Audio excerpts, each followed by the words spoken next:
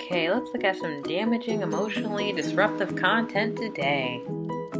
Okay, yeah, I wish no one would have told me about this. Wait, what? What is this? Best ship? Jungkook and Lisa nominated for what the? Jungkook and Lisa nominated? Nickelodeon? Are you shitting me? What the hell is this? Oh my god, they're right. Is this fake? Okay, this has to be fake. I mean, it's not all K-pop. I mean, look at the dislikes. Let's just... Kids' Choice Awards, let's see. I think this is the official say, yeah. Oh my god. Okay, let's go to favorite ship. Oh my god. Oh, it's right fucking there. Holy shit. Are you kidding me? What the... Bitch, what the fuck am I looking at? What up, heteros? Crackhead Nation, what's poppin'? So, I saw some shit that really disturbed me. I don't know where this came from. I don't know how it got here, but it needs to be eliminated.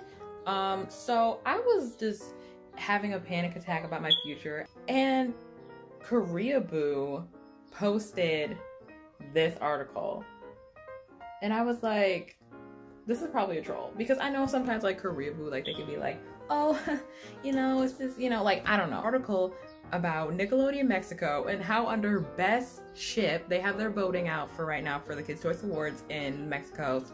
So the website's in Spanish. And Lee Kook or Leah Kook, Lisa Kook, I don't, what the fuck it is. They're nominated for like a Kids' Choice Award for best couple. What the fuck? Literally, what the hell? I don't understand how this happens. I'm just like, what the hell is this? Like, I've always heard about like Lisa Kook or like Lisa and like JUNGKOOK, and like I've seen the cringy edits and stuff, but I just like, how can you fuck up this bad? The other couples, if you notice on the Kids' Choice Award website, they are like actual people who either have a relationship with each other in real life or like a TV couple. Like for some of it says like underneath, it's like Riverdale or, you know, something like that. But no. No. It's a fucking fake ass couple. This is what happens when you get cringy young K-pop fans too much power. And I can relate because I was a cringy K-pop fan. I mean, there's evidence. There's so much evidence right here. I'm not even kidding. I'm not kidding.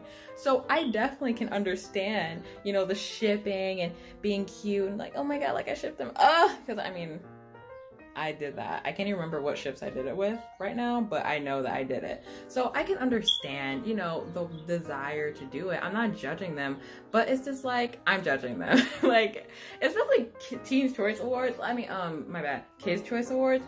Girl, you are a full ass company. You are like literally like owned by Viacom, which is $1 billion company, and you're Nickelodeon.